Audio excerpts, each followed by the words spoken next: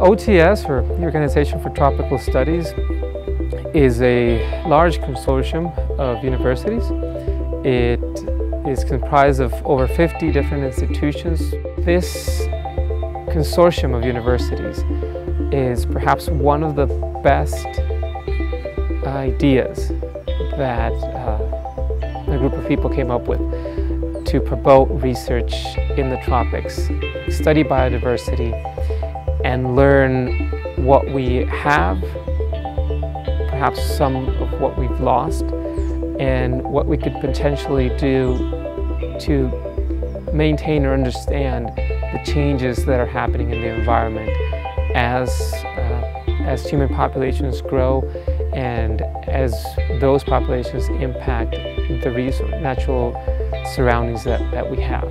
So one of the main focuses that we work on here, and that is to be that key between science and nature and how that converges when research is done, when courses are being run, to facilitate that research. We have 3 stations that are in dry forest, tropical lowland forest, and also in pre-montane forest. We get the students out into our stations and other field sites that we visit throughout courses. They participate in faculty-led projects, they participate in independent projects, and those 2 are the key features that, with the variety of faculty that we bring into the courses, gives the student a greater opportunity to participate in the scientific community. Well, this is sort of an outgrowth of my research interest in comparative law and comparative and international environmental law.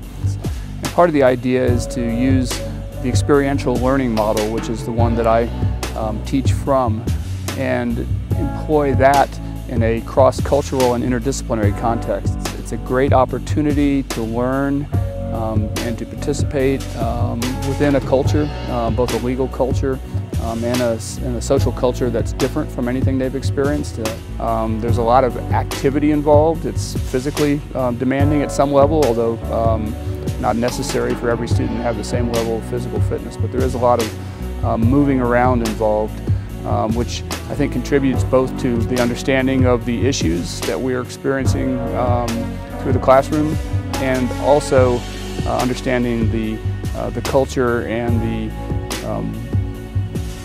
environmental context. So what's interesting about this is I think it takes a while for what they experienced here, what students experience here, and the intensity of it to settle in, to seep in, and they have to process things. So it may be a while before they forget the small inconveniences that are associated with being down here.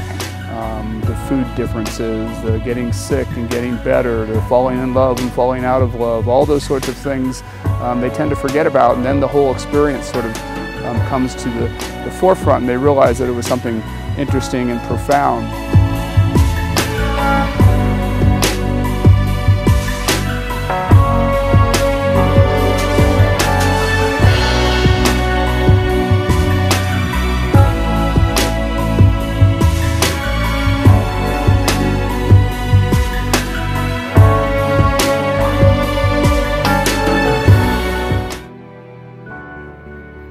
The history of OTS and the history of conservation policy in Costa Rica are binded together. They've grown together. I think that the students take advantage of the ground development, the research stations that OTS has, and it's very convenient for a course on policy, on environmental policy, to have the stations located in different corners of the country. I think that what we need to do is to take what OTS has done in ecology and core biology courses and take that to more policy-oriented fields like conservation and sustainable development.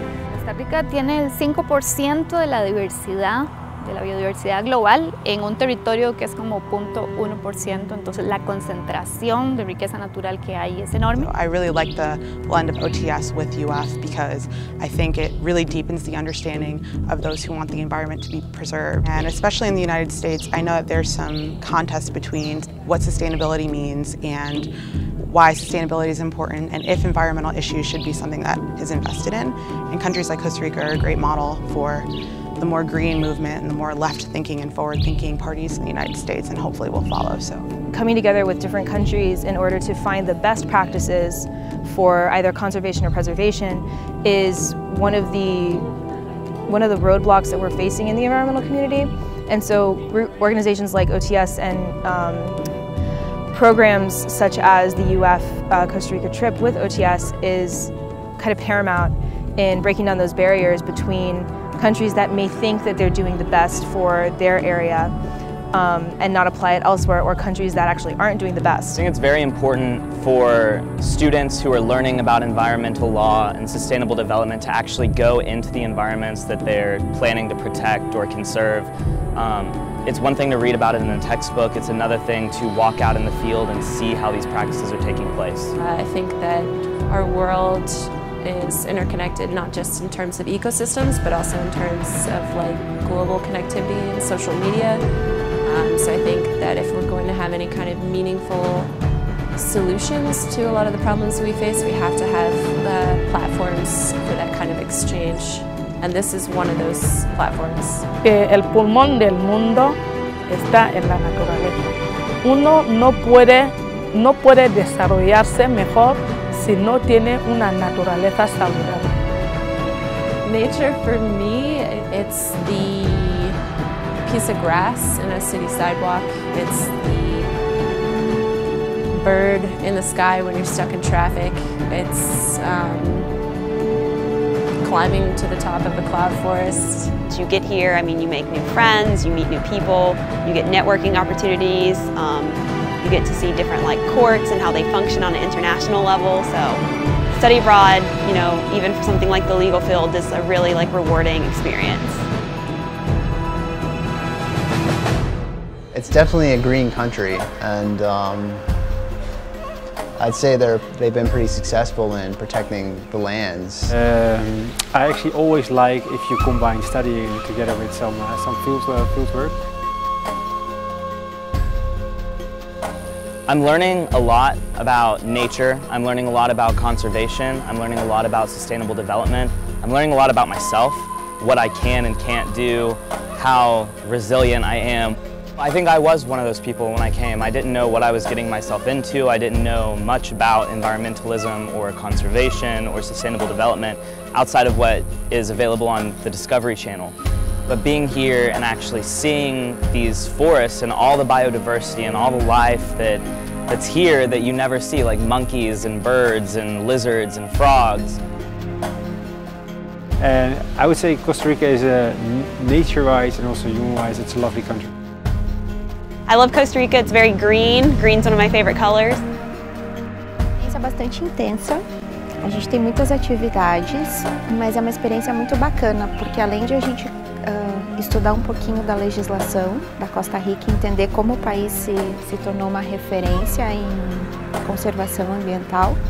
I thought this program was pretty nice. I enjoyed all the field aspects of it, going out into the rainforest and going on the hikes and being places that I've never been before and getting to experience new things. Being on the move a lot, but it's also been nice to have that kind of challenge, and I've made a lot of good friends, and through them it's kind of been like we all just relied on each other and struggled together, so it was good. I think it's a beautiful country. Everyone's been incredibly inviting. I don't speak Spanish, but everyone, you know, they try and understand what I'm saying. It's just been really inspiring and motivating for me personally. It's also been a good test in tolerance and patience, which I think is something everyone needs to learn. It's definitely worth it. It's not really easy. There's a lot of challenges, a lot of outdoorsmanship required. Se puede esperar muchas sonrisas, se puede esperar ver demasiadas tonalidades de verdes, el canto de las aves, muchísimas cosas que podemos ofrecer en este país. Entonces, para mí ha sido un intercambio intercontinental. Is what makes this program, I think, unique and also makes it very intense. Challenging, rewarding, and impactful. I would say either patience or tolerance. Intensive and inspiring. Entendimiento. Adventurous, hot. Green, beaches. Intenso. It's been practical, fun, and sweaty. Entretenido, emocionante. Es motivación. Sustainable Development Law. E eu acho que é uma grande aventura.